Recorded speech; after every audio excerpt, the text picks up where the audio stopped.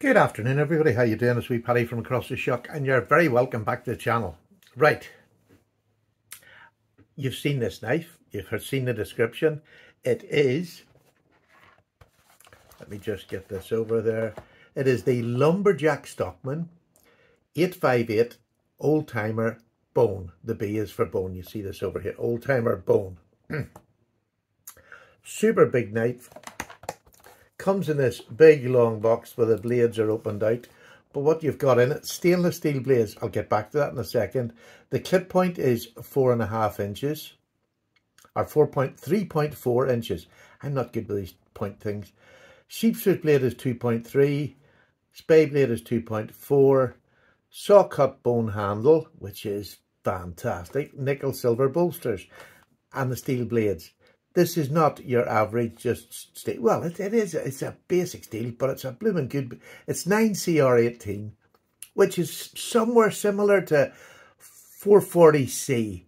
Let's just say 440C. It'll be very close to 440C and stainless. It's just, well, it's not a bargain till you know what the price is. I went on to Heine Haynes today. They have these in stock, and they're just under £28. For a Stockman that's 4.5 inches long. This one, the cutting edge on these two is about 2 inches, and the cutting edge in this is about 2 3/4. An absolutely fantastic working knife if you want a working knife. And it weighs 3.2 ounces. So it's not over heavy, but you know, it's not lightweight. It's a good, I'm just going to double check that. I might be telling wee fibs here. Let me just double check that. Let's just see where we are. 4.2. I thought it was. I just thought a second. So it's 4.2. Absolutely no problem at all. Inch per length of blade. Yeah, well under it with these things. I mean, this is a Stockman pattern, although they call it the Lumberjack just because it's the big size. And if you want to see what big size is, in reality, if you know the Remington bullet knife, this big behemoth of a knife, this is just a 2-blade, this is a trapper, but it's exactly the same size as that. And this is just, it's got my favourite big spay blade on a production knife that I have. Look at that. Absolutely beautiful. So it's a big knife down here. And I've got some other Stockmans to show you size-wise. So this is just be a very large Stockman. And the blade steel, fantastic. You get the 3 blades, you get your clip point with the nail nick there. There's no half stops in this knife, but that's a lovely clip, isn't it? Beautiful big clip point. Mirrored blades, which are fantastically done. I just want to check sharpness out of box. I haven't used this. This is a sort of first, well, it's not a first impression. Oh. That's not bad. It's not buck standard, but it's not bad.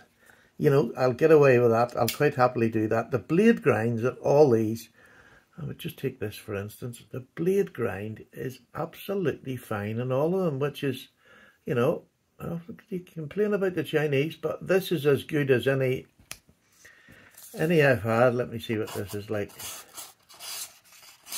Yeah, it could do with a little strop. And a little strop is all that would need. And the spay blade. Now, my mates Thrifty and Slippy, they don't like the spay blades. I think you can get away with this one because it looks more like a pen blade. It's a very poor attempt at a spay blade, but a really good pen blade, as big as some pocket knives. Main blade.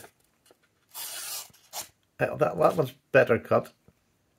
Again, absolutely fine. They're rough cut like most knives are, especially budget knives, they're rough cut. But that's sharp edges in all 3. It would take no time at all to strop these, and that's all they would need. You don't need to cut them, just strop them. I think it's an absolute belter. It's actually, again, I've been getting knives recently that are really good. I mean, I do a budget knife of the year. I would find this, it's too hard to pass. £28. That is one hell of an offer for a knife. I mean, look at the fit and finish on this. I got this from Heine. It's just an order. They don't check anything for me. Nothing like that. Look at that fit and finish. That is as good as they come. This saw cut.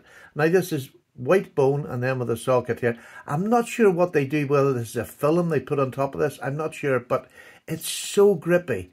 And those saw cuts, some of them are more just to see, and if I just sort of show you, this is another old timer with a saw cut bone, you know, slightly grippy, because this is so big, and my finger just doesn't move on it. So if you're going out in the rain or anything, it's a stainless steel blade, just take care of it, dry it when you get back. Brass liners, everything about this is just, it's just phenomenal.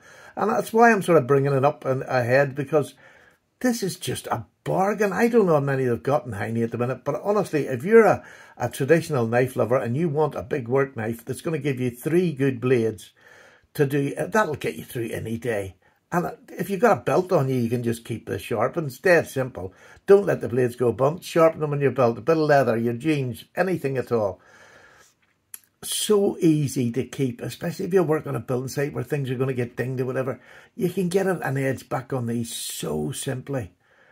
But 9CR18, it's a good blade steel. It really is, especially for a pocket knife. It's an absolutely fine. 3 blades, fantastic. So I showed you the Remington. Here's a Buck Stockman. And this is the American-made one. This is a 301 Stockman. Buck 301, made in the USA, and it's a large Stockman. So this is the extra large Stockman. Here's a medium Stockman. This is an old timer. Look at, oh, let me just get these up here. Sorry, I was a bit. Look at the difference in the progression on these. All 3 beautiful knives. Buck make a lovely knife. The difference between the old timers, you can see that these are two back springs.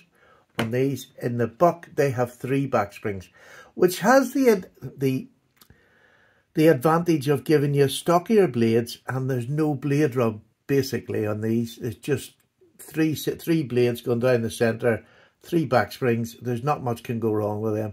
Good solid blades. Buck make a good knife. So do Old Timer. And Old Timer are made by Schrade. I just think there's an option for any day, you know, that you want 3 blades to take out, and any one of these will do mine. But, you know, say you're going down to the woods or something. When I go down to the woods, I'll carry something like this. It's on my belt. I'll have my 71 in it, or another one of my patterns.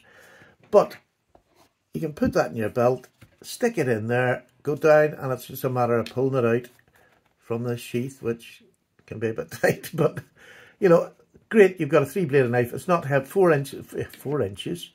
Slow down, big boy. 4.5 inches long and 4.2 inches, oh, for goodness sake, 4.2 ounces is quite heavy and quite big for a pocket knife. So having the ability to just slot it in there is perfect, and it's on your side, you don't feel it. So take that back out of there.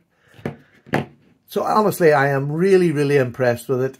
I know it's Chinese made, but again, when they do it right, they do it right. And they really have just got this one down to a fantastic, a bargain at under £28.